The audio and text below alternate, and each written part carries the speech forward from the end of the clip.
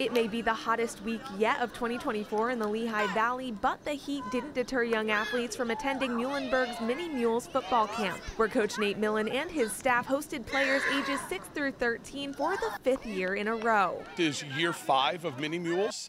We have a handful of campers that have been here for all 5 years. It started with just about 20 to 25 kids right at the kind of end of the pandemic. The governor was opened up outdoor camps right at the end of the pandemic, and they had canceled our football season here at Muhlenberg, and so we decided to start a youth camp. And so the campers are working really, really hard. They'll all learn each position. So today our emphasis was wide receivers and linebackers. Yesterday was quarterbacks and defensive backs, and then we'll spend some time with the linemen on Wednesday as well. So we really focus the emphasis on teaching each and all of the positions, and then we'll do some competition stuff in the afternoon. First day we worked on quarterback drills. You see like their footwork and how they move, so you can do that in game to make yourself improve. I am a quarterback for my flag football team, so I know a lot about how to be a quarterback, and I can throw far.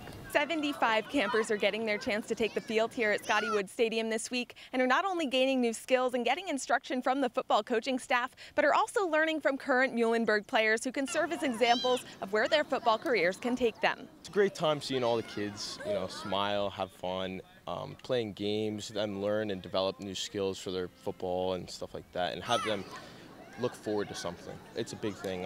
I grew up doing this stuff through Southern Lehigh. They had the youth camps, and from as little as I can remember, I was doing them. So I kind of looked up to those guys who were the coaches that were in high school then.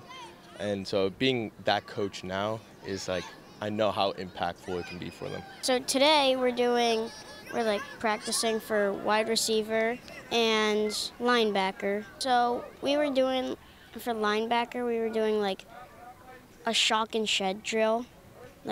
So we would go like this with the pad, and we would go pretend to get the quarterback. It feels cool because not many people have this opportunity to be with these college players. At Scotty Stadium, I'm Sierra Jones for the Service Electric Network.